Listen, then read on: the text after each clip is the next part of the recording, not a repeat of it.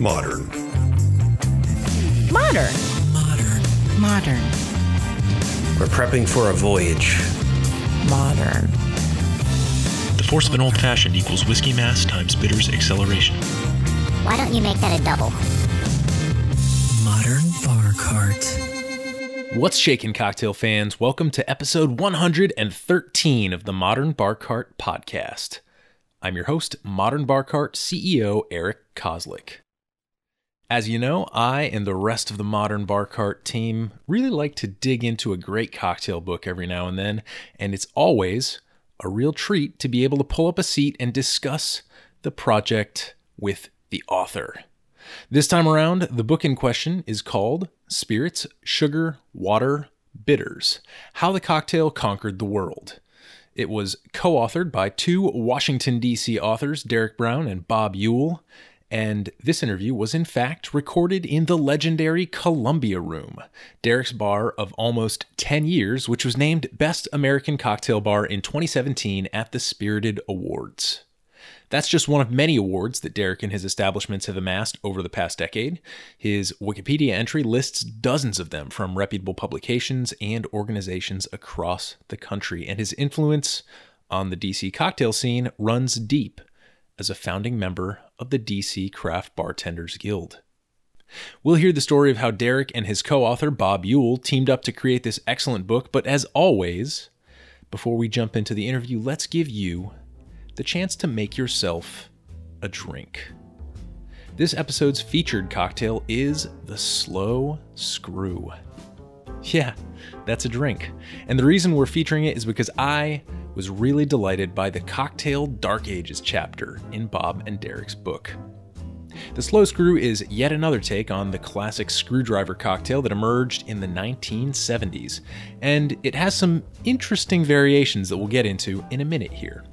To make this seductive cocktail, you'll need 1 ounce of vodka, always a promising start, 1 ounce of sloe gin, which is a fortified infused gin from England, actually a very classic ingredient, a little bit on the sweeter side, and finally 3 ounces of orange juice. Combine these ingredients in a cocktail shaker with ice, shake until cold, and then strain over fresh ice in a highball glass and garnish with an orange slice. In our Book of Honor, Derek Brown leaves no uncertainty as to his stance on orange juice drinks. He's not a fan. Regarding the Slow Screw, he states, quote, "Here's that OJ and booze category once again, and no, I have not changed my mind. Do not make this drink unless you truly want to channel the era, and you have to find another use for your bottle of sloe gin." The Slow Screw spawned a whole category of drinks using similar puns. The Slow Screw Against the Wall with Galliano, also used in the Harvey Wallbanger. Slow Screw on the Beach, based on Sex on the Beach with peach schnapps. And a slow, comfortable screw up against the wall. Throw in some Southern comfort. The whole thing is despicable, yet I do find it kind of entertaining, so there is that. End quote. Now, before you get the idea that this whole book is just full of weird cocktails that Derek and Bob don't like, it's not. It's actually got a ton of great history, lots of awesome recipes, which we discuss in detail during this interview. Some of the other topics we cover include how Bob and Derek fuse their expertise on opposing sides of the bar to create this book as a tribute to a 10-part cocktail seminar series at the National Archives. Why and how we experience historical echoes in the cocktail world, and how these echoes can help connect us, at least in spirit, with our tipsy ancestors. The importance of names and definitions in the cocktail world, both for the original cocktail and all the variants that spun off through the years. Then we get a little funky. We talk about what grows on the graves of dead Virginians, who's about to take a hatchet to Derek's bar, and the merits of a TGI Friday's Caesar salad. During this interview, we laugh and we cry. We daydream about what Edgar Allan Poe liked to drink before he died in a puddle, and then we share our most embarrassing book errors and widely published typos. In short, it was a dream interview. I enjoyed it to my core, and I know you will too, so without further fanfare, prepare yourself to get fairly fuzzled partially pungy, and just a teensy bit nymptopsical with Derek Brown and Bob Yule, authors of Spirits, Sugar, Water, Bitters: How the Cocktail Conquered the World. Derek and Bob, thanks for being on the podcast. Our pleasure to be here. Thanks for having us. So can you each introduce yourself to our listeners and just give us a brief bio of who Derek and Bob are? Sure. You want to go first, Bob? Sure. So I came from a background in journalism, worked for a Japanese newspaper for quite a while, the Asahi Shimbun, covering U.S. politics from a Japanese perspective here in D.C. So sort of odd beginnings, but went into nonprofit communications, sort of global health. Then found my way to a production company. So work for Long Story Short Media. Also been a tour guide in DC for about the past 20 years. So that's one of my sort of odd side jobs. Yeah, Garrett Peck, who's also been on the podcast, is also a tour guide. He's also fantastic. Yeah, absolutely. Yeah. At one point, I had the record of going on the most Garrett Peck tours. I've been on 7. So. Nice. That's fantastic. Derek, go ahead. Yeah, I'm Derek Brown, and I am the owner of this bar that we're in, the Columbia Room. I write on cocktails and spirits. I guess I'm ostensibly a spirits and cocktails expert. And I wrote this book with Bob called Spirits, Sugar, Water, Bitters: How the Cocktail Conquered the World. Yeah, and that's going to be the focus of our interview today. I'm sure that we're going to get into some other things. But before we dive into the book too far, I guess let's talk about how each of you found your way into the cocktail world, because I have a feeling it's somewhat different stories here. Yeah, and actually that's one of the reasons why it was so fortuitous that we did this together, I think, because it is mostly from my perspective. But one of the great things about having Bob writing it with me is that I got to see some of the outside perspective as well. Somebody who isn't necessarily a bartender or working within the cocktail industry, somebody who had a little different take. And so, yeah, that's been great to help, I think, convey the information that we had to in a fairly breezy format. Sure. Yeah. And it's tough in the cocktail history world, right? Because you're necessarily, poking the Wondrich bear. Yeah, I'd like to address this right off the bat. I'm not a historian, and I was very clear in here. In fact, I almost feel like in one page, I'm just like, all this information could be wrong. I don't know. You'll find out later. So, I did my best, and we did our best to make this information correct.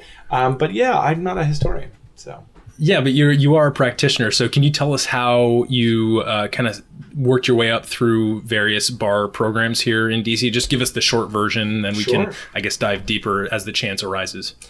Yeah, I mean, I kind of started out as a shiftless loser. I had no idea what I was going to do. And I started working in restaurants and bars. In fact, I had been working in restaurants and bars since I was 16, but I started to take it seriously, and I became a bartender, and I really loved it. And then from there, I became a sommelier and started working in management. I remember very well the day that I moved from a bartender to a bar manager, and rest in peace, Mike Tilch, who was a great wine connoisseur in the area and ran a wine store, told me, he's like, it's a real shame when a bartender becomes a manager. and I felt really bad about that. But I started doing wine and management, and then decided to go back behind the bar and do more with that, starting the program at the Gibson long time ago, and then opening the Passenger and the Columbia Room. And the Columbia Room now is, it's been around since 2010. So technically 2020 will be its 10 years of existence. Wow. 1 year we weren't open.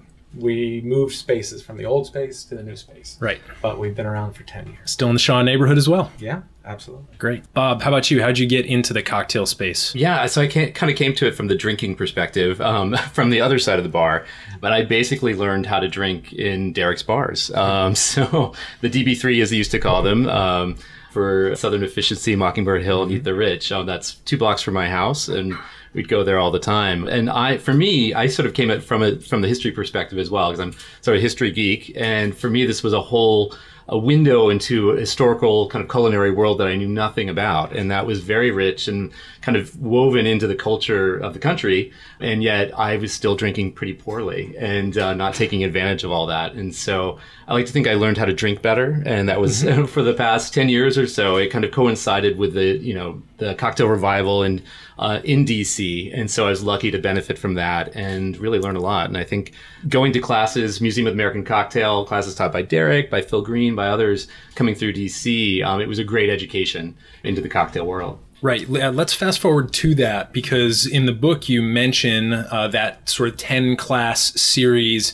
almost as being kind of a bit of a precursor to the book. And that's kind of where you two came together a little bit. So can we talk about that series that you did? Yeah, there was in 2015, there at the National Archives, they had the Spirited Republic, which was an exhibit that showcased alcohol in American life from the founding of the Republic to the present day.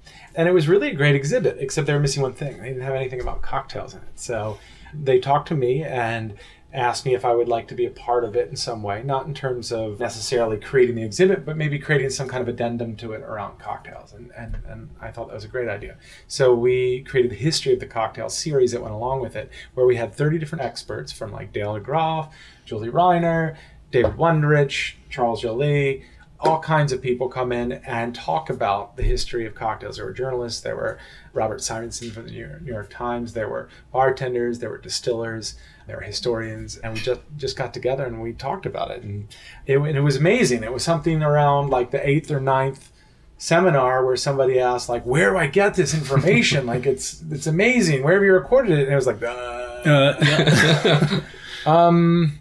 well, fuck, you know? And so I think that was when I started the seed of we should, you know, write a book about it. And Bob was one of the few people, there was like 4, right? I can't remember. Yeah. But few people who attended all of them. And I don't really remember everything that was said, frankly. And so I couldn't tell. It wasn't a faithful retelling. You know, do you know that song, This is the Greatest Tribute song to the greatest song? Or this is, you know, by, what is it, Jack White? Or Jack... Tenacious D. Tenacious D. Yeah. That's your new nickname. Jack Black. Jack White. Jack Black, yes. So this is the Tenacious D version of cocktail history. And so... You know, I think we remembered a lot of it. I think a lot of the information came out. And what was great is we saw a narrative weave throughout it. And we were happy to present that. It's a little difficult. There were 3 cocktails served right before you could bring it in. You're actually drinking in the archive. So I think that's why some of our memories were a little bit dimmed, because by the end of it, everybody was a little bit lit. But it was kind of amazing. You're actually drinking like near the Constitution and the Declaration of Independence. Right. And if you, like, after they were held on like Sundays in the afternoon, if you'd go that evening to one of Derek's bars, you would see Dale DeGroff, Julie Reiner, like, you know, Phil Green, Dave Wondrich. And if you just knew who they were, they would be sitting right next to you. It was kind of an amazing thing. Yeah, that sounds like an amazing experience. One of the things that I like about the book, let me tell you what I really appreciate about the book, and then maybe we can get into some of the nuts and bolts of putting it together and some of the information. Now, of course, this is a history book, and so it's not like we can just walk through this, because then people aren't going to want to go out and buy it. Right. So I don't want to spoil the entire game, but I do want to tell people what I appreciate about this book relative to some of the other texts that are out there, because to be honest, when I found out that it was a history book, I was like, oh great, like another one of these. And so as I read through it, there were some things that really jumped out at me. And you mentioned a moment ago that you started seeing some patterns. And the way that I think about those is almost like echoes. And I was actually talking to some of your bartenders out there about the new menu here at the Columbia Room, which is so bad it's good. Yep. Some of these really bad cocktails from the 70s, 80s, early 90s. And, you know, what we were saying is like, well, it's, you know, we're coming back to that and trying to, you know, see what was good and what can we make better now. We're experiencing echoes in that way. And, you know, one echo was, you know, right in one of the early chapters we talked about peach brandy and its importance in the colonies. And, you know, you said it's not like George Washington was drinking sex on the beach. Right. He was, you know, it was a very different thing. And yet then in the, you know, second part of the 20th century, all of a sudden we have peach schnapps and it changes the game. But it's an echo. And so to me, a lot of the value in reading this book was connecting those dots, and I think there's a lucidity to it and a self-consciousness to the book that's different than the Dave Wondrich self-conscious. Dave Wondrich likes to kind of poke fun and poke holes, and I think when you do that in the book, when you're identifying trends that maybe were, you know, like the vodka martini, we spent a lot of time, and you're very careful to let the air out of that one in very strategic ways, but it's still really valuable. So I guess to me, the one real big takeaway was the echoes, and then being able to zoom out and really connect those dots, not just from like one part of the 20th century or pre-prohibition to now, but like stretching back to like before the colonies were even a thing. And I came out of the book, I think, a much better thinker in a big picture sense as a result. Yeah, and an argument for why the history, why this was needed, is because we do have actually some great history of cocktails and some great writers. David Wondrich was one, Wayne Curtis is another. They're out, Robert Simonson's book on the contemporary cocktail movement, but none of them pull it together. There's no textbook, if you will. You know, if you're going to teach a class on the history of the cocktail, and I actually just found out our book is going to be included in a Yale course, which is great. Fantastic. Then this is the book. You know, I mean, obviously, I admit I'm not a strict historian, nor am I dispassionate in this, right? Like, you're talking about the vodka martini. I mean, I didn't make any bones about it. I don't like that drink in comparison to the gin martini. But I also kind of make these concessions that, well, maybe I was a bit of a jackass when I first started talking about it, but now I'm kind of cool about it. I only think it's like slightly a bad drink. Yeah. Bob, what was your role in the construction of this book? Like, you know, we mentioned that, you know, you were kind of the perspective from the other side of the bar. How did that play out when you were constructing the book? Well, you know, we kind of looked at these eras too, and we divvied them up. And so I've got a big interest in early American history, and so from the founding period to birth of the cocktail, I really kind of wanted to hit those time periods, because time I've done a lot of research on as well. So bringing kind of that bit of historic perspective, but then also I think, you know, trying to bring it a little bit to a more general audience as well. You know, for me, these are many of the things I remembered from the Museum of American Cocktail classes, from the archives class, that I think for a lot of folks that are in the industry or that, you know, do cocktail history, it's kind of old news. Like, it's not even worth mentioning because everyone sort of knows it. But I think for the general audience of people that are just getting into cocktails, or even if they are, there's a lot of that's still new to them. And it really helped me connect the dots. And so I think, you know, helping to lay that narrative out for that audience to connect the dots for them was something that I really, you know, was hoping to do. And things that you mentioned, peach brandy, for me, that was like a huge kind of revelation, because I had no idea what peach brandy was. But I've done a lot of research on, you know, 19th century Virginia and Thomas Jefferson, Edgar Allan Poe. And, you know, I would always be reading that Poe's favorite, what was said to be one of his favorite drinks, was peaches and honey. And so I had really no idea what that was until writing this book. I'm like, wait, that's peach brandy. It's a punch. You know, peach brandy is the key ingredient to that. And now to be able to actually drink it again, you know, several distilleries making it again, like Catoctin Creek, which is local, others around the country, you're tasting a bit of history there. Yeah. Yeah, and we talk about the different sort of like quintessential American spirits, right? Like bourbon has a house resolution that it's an American heritage product. I think people talk about rye whiskey, and then certainly rum was a bit of it, but I think peach brandy was probably the real like American spirit. And so it was fun, and quite technically we just divvied up the chapters and then we started intermingling where they made sense. And you can't tell. It's not like, oh, this is a Derek chapter and this is a Bob chapter. It's very seamless. And so we melded our minds. He stuck me with the 1970s, though. That was the toughest. I think it's the shortest chapter. Our editor was like, I think you guys need to expand this a little bit more. But it had its own interest too, actually. It was more interesting than I thought it would be. It was actually probably one of my favorite chapters. No way. So we'll get back to that in a second. But I want to ask you quickly a question that Shakespeare once asked, which is, what's in a name? One of the things that we talk about in this book are the names that should be given to cocktails. So like in this instance, I'm thinking of the vodka martini again, right? The kangaroo cocktail. And then, you know, just the names that the cocktails kind of developed themselves. I guess, why is it important what we call cocktails? Right. Well, it was a drink. And I think that is evidenced by the title of the book, that there is a original definition, 1806, spirits, sugar, water, bitters. That's what the cocktail was, at least as far as we know.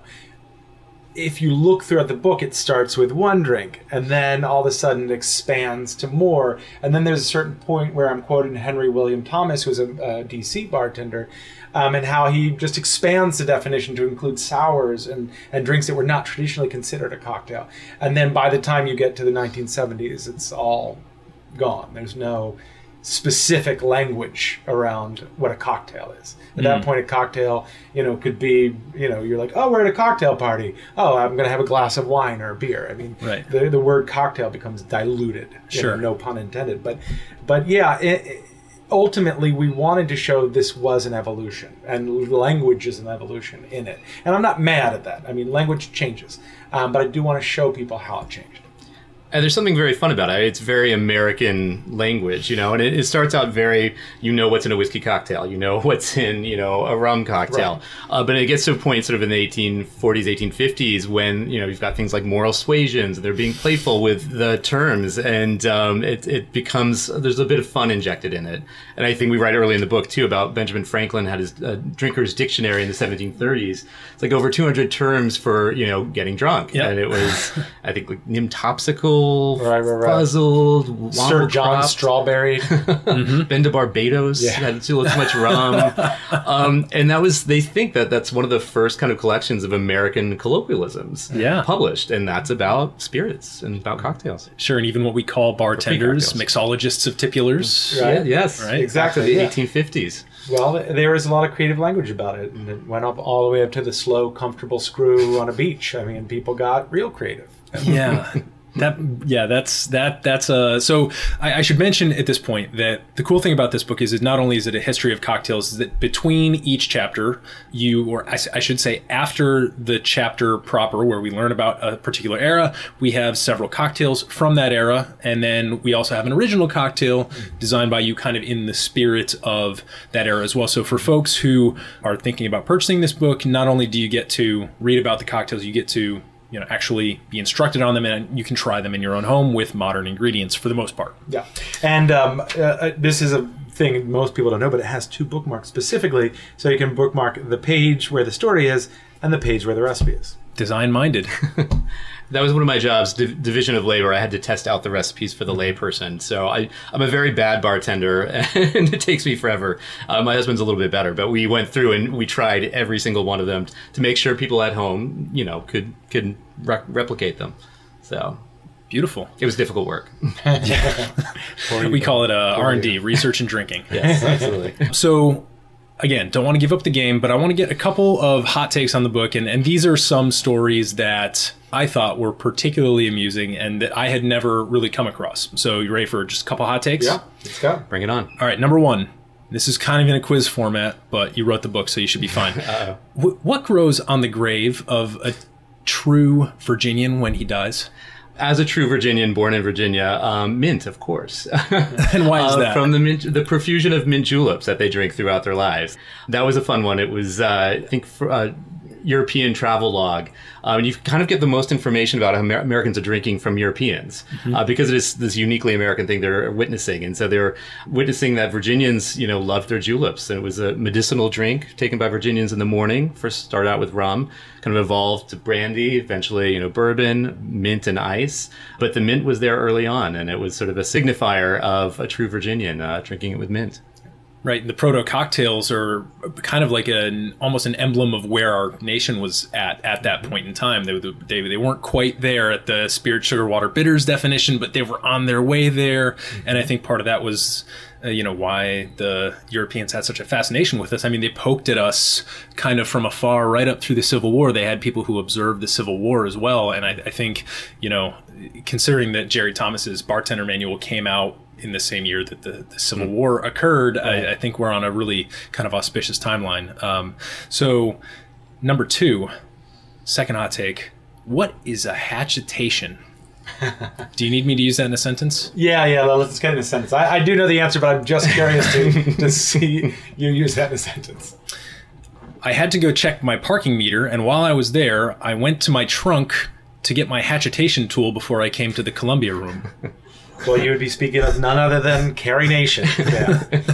Every nation is welcome here except Carrie Nation.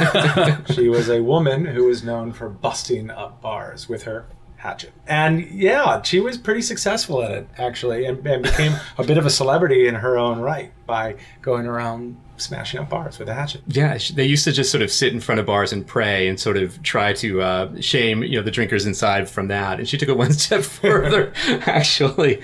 And and she was part of the temperance movement, of course. And this is another kind of inauspicious movement when it comes to spirits and cocktails for us. But then on the other side of that, You know, we have the temperance movement, we have prohibition, we have the death of so many cocktails, and you cover this all in great detail in your book. And then for our final hot take, on the other side of that, we have the shining mecca that is TGI Fridays. Oh, yeah. And why is TGI Fridays so amazing in the cocktail store? Why do we owe them so much credit? Well, the thing is that cocktails died. We talk about prohibition being the thing that killed cocktails, but the thing that we experienced more than anything was the Dark Ages killing cocktails. And you know, it makes sense, right? Like, you don't want to drink an old fashioned that your father drank, you know, and you want to take some drugs and it's the 1970s and it's different. Everything changes. And so I understand that. And TGI Friday, especially in Europe, brought back bartending as a skilled job, you know, and so bartenders were required to learn all of these different drinks. And yes, the mudslide was in there, which is kind of delicious, actually. Not a serious cocktail, but hard to say it doesn't taste good, right? So yeah, they kind of like brought it back in a way. So we owe them a debt of gratitude. How did the TGI Fridays that we're talking about now, how did that look different than it does today? Oh, the Fern Bar, yeah. The Fern Bar. Well, you know, some of the elements were still there, sort of the red and white awning, the ferns, the Tiffany, you know, chandeliers, but it was a singles joint. It was the, you know, Upper East Side of New York. And, you know, I think it brought sort of men and women drinking in the same space again in a, you know, kind of casual way. You know, I think it's a perfect story of, you know, from the 70s to then the commercialization of the 80s to the, you know, Tom Cruise cocktail. It sort of follows that trend. But I think, you know, it was a fun place to drink, and it was where people went to meet other people. Yeah, I had a mentor in wine who would tell me, don't forget that drinking should be fun. You know, and so TGI Fridays embodied that. They had some skill behind it, but they also kept it fun. Sure. Now, obviously, it's sort of like a pale shade of what it was, but you could get a $3.99 Caesar salad there. I got that, and it wasn't that bad. I mean, it's not that good, but it wasn't bad. For $4, it was right where it should be. It was good. I mean, they're around for a reason.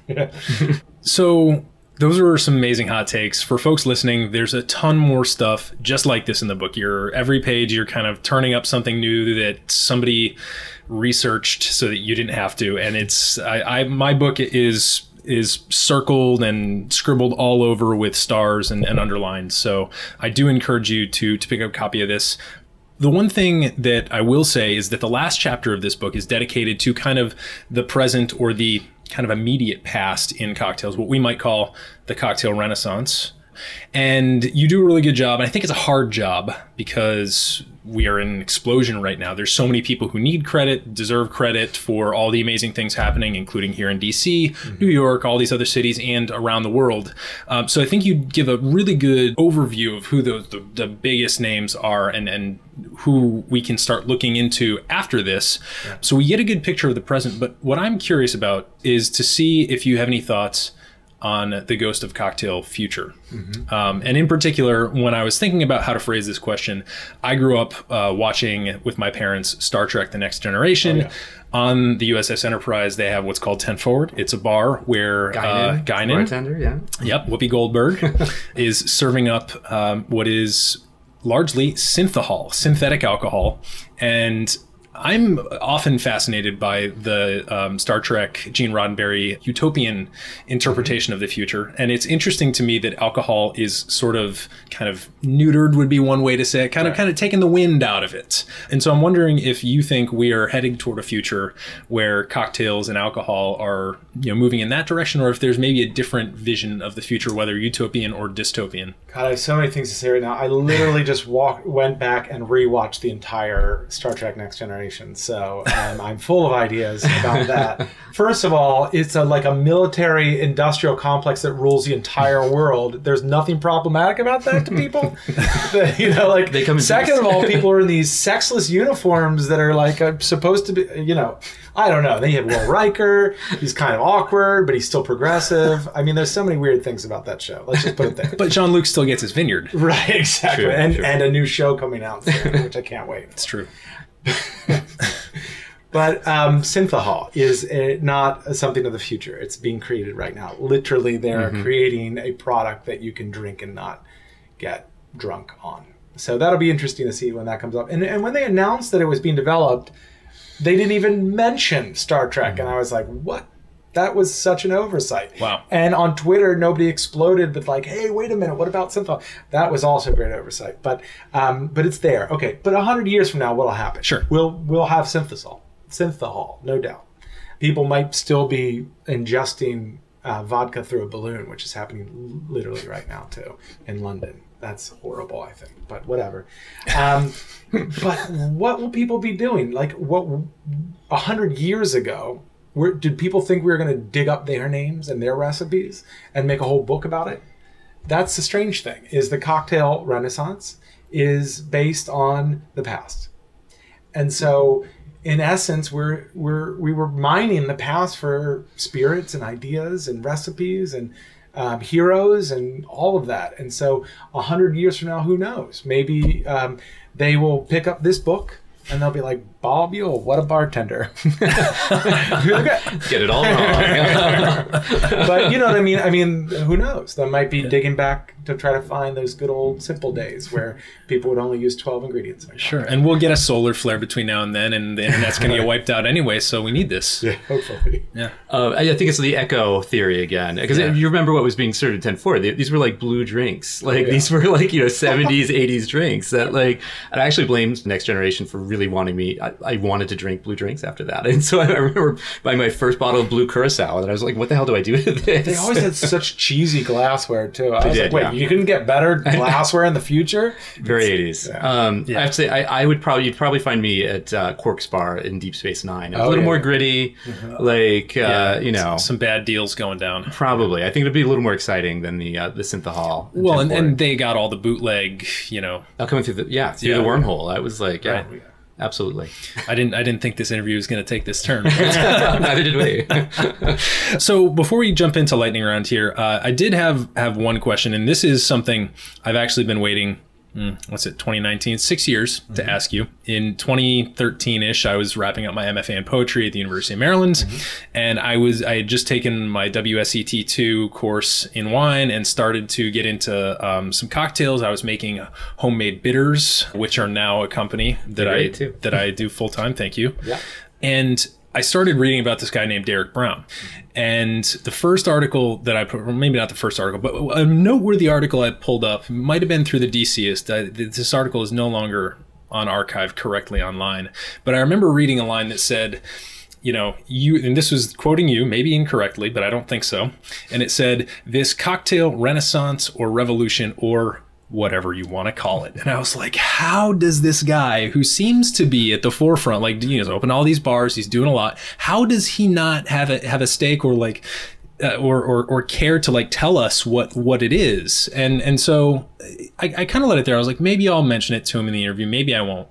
And then I read the book, and you did the, or whatever you want to call it, move in the book twice, once in the preface, once in the last chapter. And so I wanted to just get your thoughts on this and kind of clear it up so that I have a sense of where this is coming from. Well, since you're a poetry major, you'll appreciate that one of my favorite poets is Baudelaire.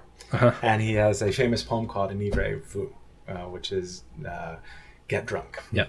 In it, he's not really talking about alcohol per se. It goes off on something different. But he says, on wine, poetry, virtue, whatever. And I always loved that structure. So part of it might be my love of that poetic phrasing. But honestly, I think the greater part of it is the fact that it's for the future to determine what this is called. I can't tell you.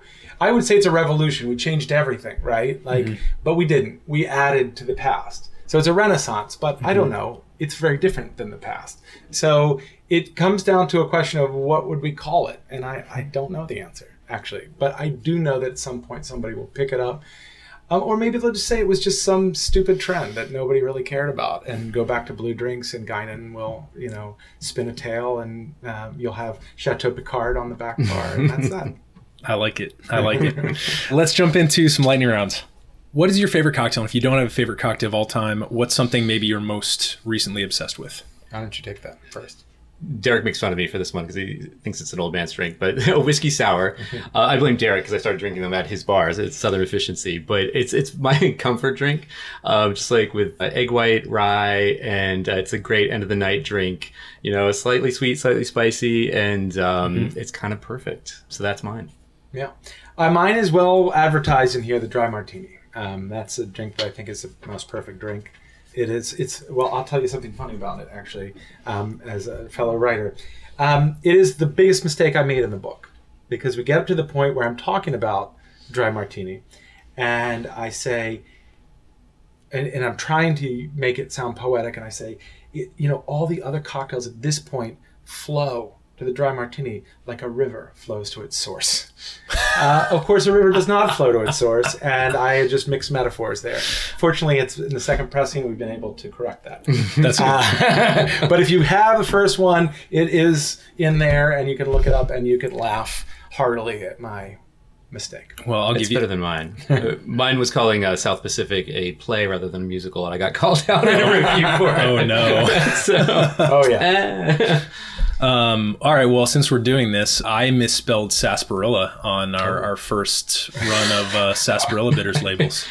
Was there an R there? Did you forget the R? I forgot. Well, I didn't forget the R. I gave the designer the R, but I didn't proofread what the designer sent back. Yeah. So the designer omitted the R. But yeah. So we've all shared. We're all human. Everyone needs a good editor. Thankfully, we have one. We have one. She got almost everything. She was great. Yeah, technically, I'm supposed to be the editor in that process. So, if you were a cocktail ingredient, what would you be and why? Oh Lord, I think I would probably be the lemon peel. I know that's like a weird answer, but let me tell you why. First of all, I like lemon in almost every drink that I have. The outside has this amazing, all these little fissures on it that have all these little chemicals in it that have amazing aromas and attributes that can change a drink radically. Like try a Sazerac without a lemon peel, and it's really not as good. No. Try a dry martini without a lemon peel, and it's really not as good. And so you see its power, and it's wonderful, and it's complicated. Also slightly bitter on the inside. There's so many things that it adds. I'd like to think that I'm a complicated, slightly bitter person. Do you ever mess around with Negronis? You maybe swap out the vermouth and then sub in a lemon peel for the orange twist? Interesting. I've never done it. I like it with, if you're using like a light, like a Dolan or even a Carpano, but then if you're using something like a Punta Mez, you can't really get away with it. You gotta go orange peel. Yeah. I would say the bitters, because it's also an essential part. It's probably dangerous to say this to a bitters guy here, but it's one of those essential parts of the cocktail that people forget. But it is, it's ever changing, and I think it kind of gives it a different identity depending on what you use. And so it's kind of the salt and pepper of the cocktail world, right? Mm-hmm. And so it's a lot of fun, indispensable, I think. Yeah. It's great to have a nice diverse spice rack when you're making stuff at home, for sure. So this is going to be fun because you did a ton of great research for this book. So cocktail with anyone, past or present, who would it be? Where would you go? What would you drink? I think that I would like to go back to Shoemakers, the bar where the Ricky was created, and talk to George Augustus Williamson, who was the inventor of the Ricky. Known for being a very wonderful human being and a great bartender. Obviously, he created a drink that became DC's signature cocktail. And I just would love to sit at his bar and have him make me a drink. Was that the bar where people got yelled at for cleaning? Yes. Yeah. Shoemakers, also known as Cobweb Hall. Yeah, it was probably DC's most famous bar. It was at one point entered into the congressional record because Judge Cowan, during an agricultural committee, said, "Oh, Shoemakers, it has the best whiskey in D.C." And that was it. And now Shoemakers was enshrined in Congress. So. Beautiful. I'd pick 1826, Charlottesville, Virginia. I'm cheating a little bit here because it's a twofer. So I'd go up to Monticello and I would sit down with Thomas Jefferson. I'm a big Jefferson fan. And while it would not be a cocktail, though. He was not a big fan of spirits, although we know him as sort of the first American connoisseur of fine wines. So I think, bottle of Bordeaux from the cellar, pre-phylloxera. You know, he's a complicated guy, complex legacy. I had a lot I need to ask him, and so maybe the bottle. But that would be the first stop, and then down the mountain to University of Virginia to have a drink with one of the early students, which would be Edgar Allan Poe, who was living in Charlottesville, Virginia, the exact same time Jefferson was still alive, and we would have some peaches and honey in his dorm room. And I think it would be kind of fun to meet the young, you know, energetic, optimistic Poe before he takes sort of that macabre turn, but to see to see from whence it came. Yeah. Well, in Edgar Allan Poe, we've got the peach brandy, and that Edgar Allan Poe was actually a big influence on those French surrealists. Absolutely. Baudelaire. Yeah, exactly. So it's all coming full circle. More echoes. Yes. So, guys, thanks so much for sitting down with me. I want to make sure that we get you out of here so that your staff has time to get ready for service here at the beautiful Columbia Room Bar. For anybody who has not gotten to visit the bar, I would just admonish you for that and say make it right at once. Incredible cocktails, and got a new program that's rolling out called So Bad It's Good. Yep. It seems like it might be at least partially inspired by some of the later chapters in this book. Yeah, that and the new bar manager / head bartender Paul was trying to mock me a little bit, I guess. So he did it. He's like, I can make a good Long Island iced tea. So one little book secret, actually. So if you do come to the Columbia Room, which everybody should, and you come to the back room here, see the mural. There's a mosaic, a beautiful mosaic on the wall here, and you see their names, you know, written down below of important people throughout cocktail history. And so every single one of those names found its way into the book somewhere. We seeded them into chapters throughout. So it's a little bit of a challenge. Come have a drink, see the mosaic, read the book. Yeah. Oh, yeah, you really shoehorned Aristotle in there. Yeah, we did. Yeah. It became a game. It was a creative game. Okay, gentlemen, can you just tell our readers where to find you digitally, where they can purchase the book, and anything else you want to plug? Yeah, I would say, you know, go purchase it at whatever your usual bookstore is. Obviously, it's on all the big digital ones online, but you can get it anywhere online. And local bookstores are great to support. You can find me at Ideas Improve on Twitter and Instagram. Mm-hmm. And we have a website too, spiritsugarwaterbitters.com, where you can find upcoming events, things like that. And I'm at HistoricTC, Twitter and Instagram. Beautiful. Derek and Bob, thanks so much for being on the podcast. Yeah, thanks so much for inviting us. It's a lot of fun. Thank you.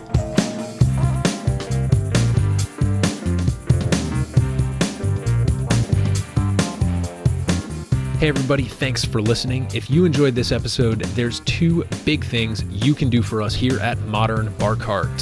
One would be to tell your friends and family if you think they'd enjoy listening to us talk about cocktails. And if they don't download podcasts, they can always stream our episodes on their desktop directly from the show notes page at modernbarcart.com. The other thing you can do to help would be to head on over to iTunes or wherever you download your podcasts and leave us a review. 5 stars are great, but we're more interested in your feedback.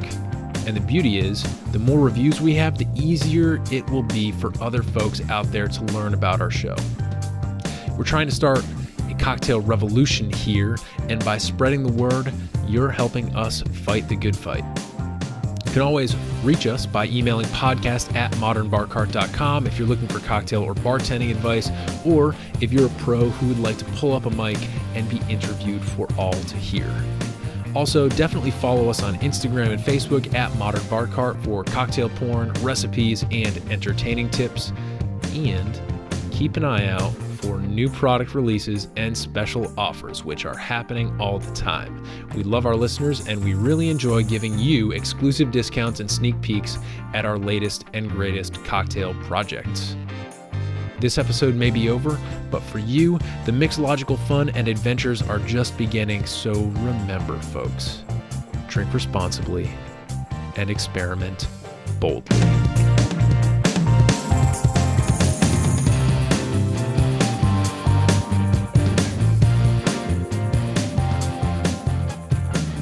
This episode was made possible with editing and production assistance by Samantha Reed, on-location photo and lighting support by Charlie Birkinshaw of Element Shrub, Spirited insights by Bob Yule and Derek Brown, and a little bit of interview magic by yours truly. This has been a Modern Bar Cart production, copyright 2019.